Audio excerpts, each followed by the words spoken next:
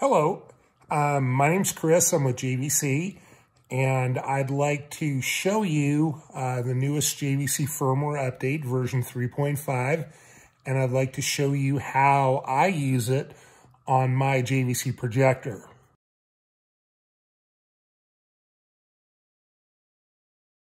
So, first of all, firmware 3.5, we did two things. We improved our Frame Adapt HDR by adding a feature called Theater Optimizer. Frame Adapt is dynamic tone mapping for 4K HDR content. So we're able to adjust the picture on either a frame-by-frame or scene-by-scene basis to give you a better viewing experience with any 4K HDR content. There's also now Theater Optimizer. So what we've done is we've tied this in to your ability to tell the projector some information about your theater.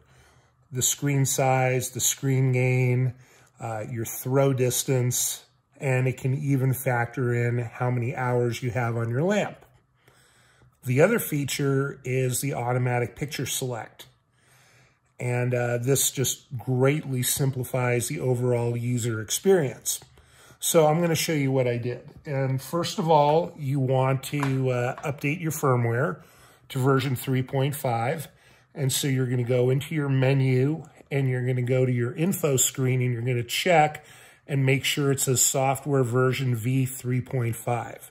And if you need to do that update, we've got a separate video on how to do that. So the first thing I want to do is, again, the whole idea here is to show you how I use it.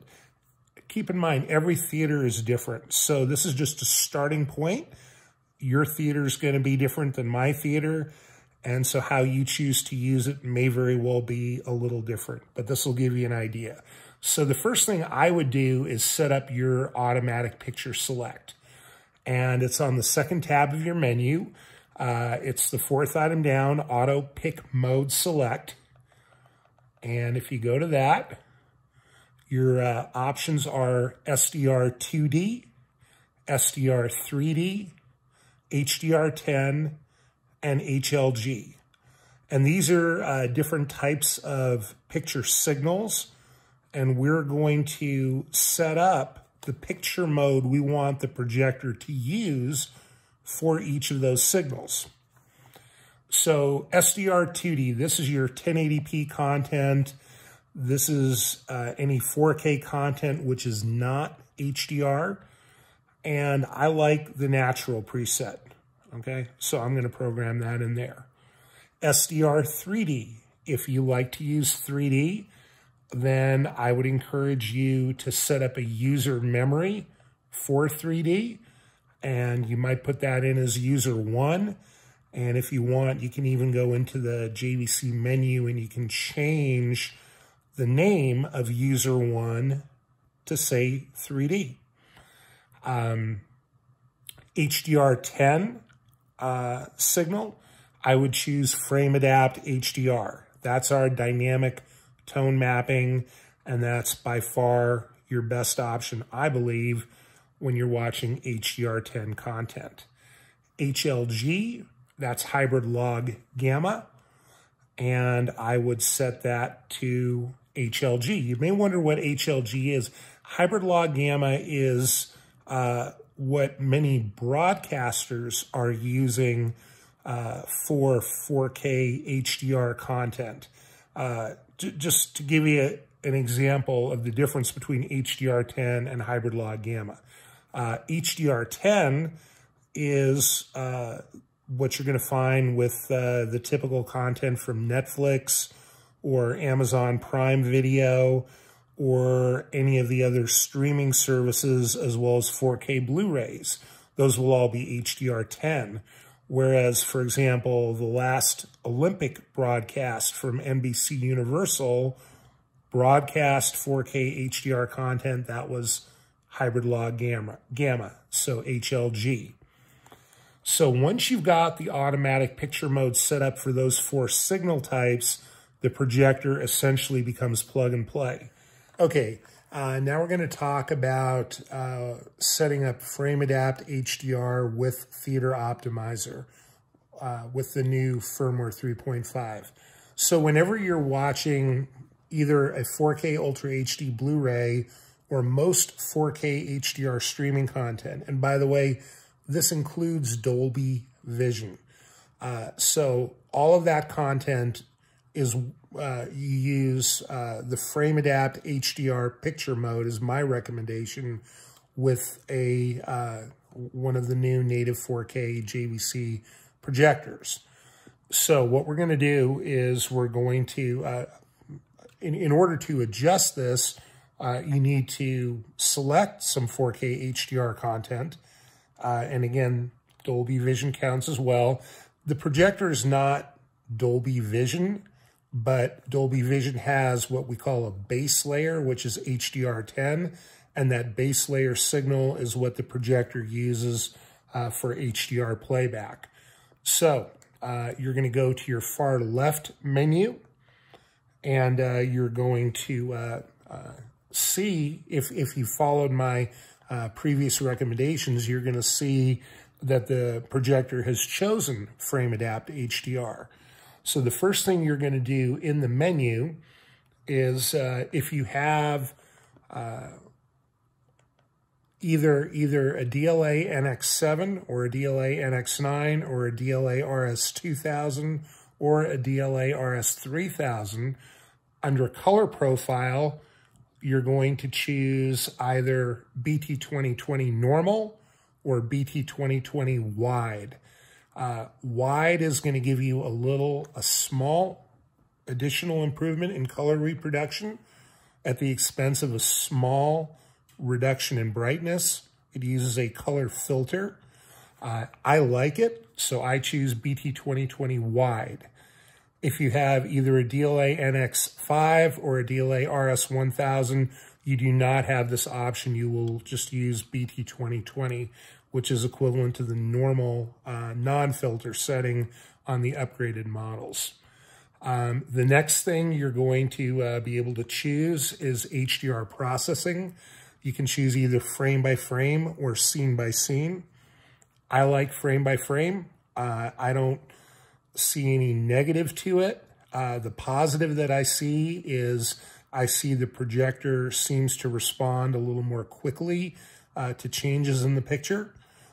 So it will bump up the brightness a little bit if needed, and it'll do so a little more quickly on a particularly dark scene. The next item down is the actual Theater Optimizer. So the first thing you need to do is turn that on. Then after you turn that on, you're going to go to a Theater Optimizer page, and I'd like you to go right to Screen Setting. And now you're going to see a couple of things there: Screen Adjust, on or off, and then a screen number. This is optional. It's not actually used by the Theater Optimizer. It just makes sense to have it on this page. We do list a whole bunch of screen codes for all the popular screen brands, and you can go to our website, you can find that code, and if you have it, you can put it in, and it's going to fine-tune the color reproduction, the grayscale in this case, for that particular screen material. If you're not getting a professional calibration, this is a small step toward a slightly more accurate color, and it certainly doesn't hurt to do it. What is important for Theater Optimizer is you're going to tell it screen size and screen gain, and you're going to highlight that particular item, either size or gain, and then you're going to use the up and down arrows on your remote to pick the appropriate size, and then you're going to go down to gain, and you're going to do the same thing there. When you're done, you're going to go back to Theater Optimizer, and you're going to go down and you're going to hit Set, is how I do it. It's going to say processing for a moment. At that point, you're done. Do be aware that if you have an ultra wide screen, if you have a 2.35:1 screen or 2.40 or whatever flavor of ultra wide that you have, that you want to set up the screen size independently for each of your memories. Also, do note that when you input the screen size, it's in increments of 10 inches, so just round to the closest that's most accurate. And again, if you're using lens memory with an ultra-wide screen, you want to put in the equivalent 16:9 size for your ultra-wide screen. So you want to calculate based on the width of the screen what the actual 16:9 image would be, because keep in mind with lens memory, it is still projecting a 16:9 image, just you've zoomed it so that the letterbox portion of that image is filling your full viewing area, or as close as you possibly can. You'll also notice in the Theater Optimizer, you have a level setting, and the optimized level can be set to low, mid, or high. This is very much what I'm going to call seasoned to taste. It's going to be a setting that you're going to do based on your particular theater and your particular room. I will say that I think as a general rule, if you have a 120-inch or a smaller screen, you'll probably wind up finding yourself choosing either medium or possibly high for some very dark content. If you have a larger screen, 133 or 150, you're more likely to gravitate toward high. And if you have a smaller screen, let's say 100-inch, and particularly if you have a dedicated theater, then you might gravitate more toward the low setting. But again, try it out in your room. There's no right or wrong, whatever you feel looks best. So that's pretty much everything I've got for you. As always, we really appreciate you choosing JVC, and I hope you enjoy your projector. Thanks.